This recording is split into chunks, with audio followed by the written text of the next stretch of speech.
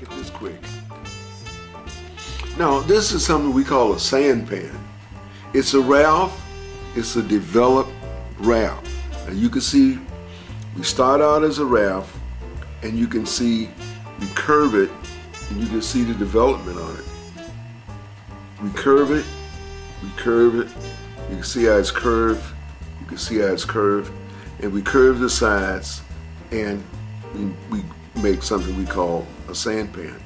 Now, the physics of aquatics,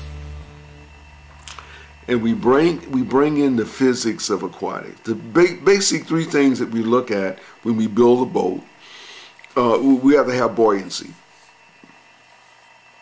Even in a submarine, we still have to have buoyancy. The next thing we have to have is stability. And the next thing we have to have is movement. Now, we talked about these university we talked about these university students and their movement when they're shuffling along and all this stuff.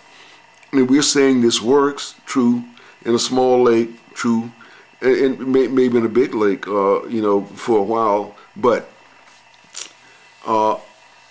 what's going on? We're exerting a lot of effort with not enough forward movement.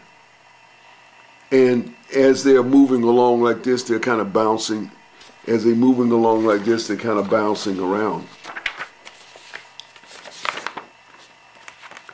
Find the paper here.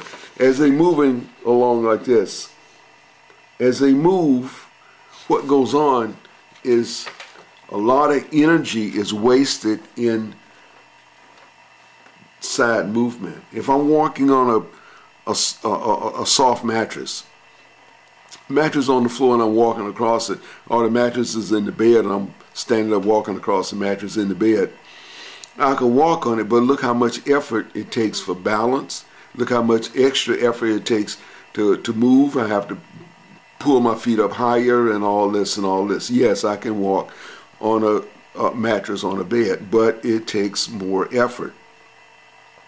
And in design, what we're trying to do is simplify, in most cases, simplify the activity or simplify the function to a point when I'm using less effort to go the same distance. I'm going from point A to point B, but I want to use the least amount of effort possible, and I want the best balance or stability that I can get.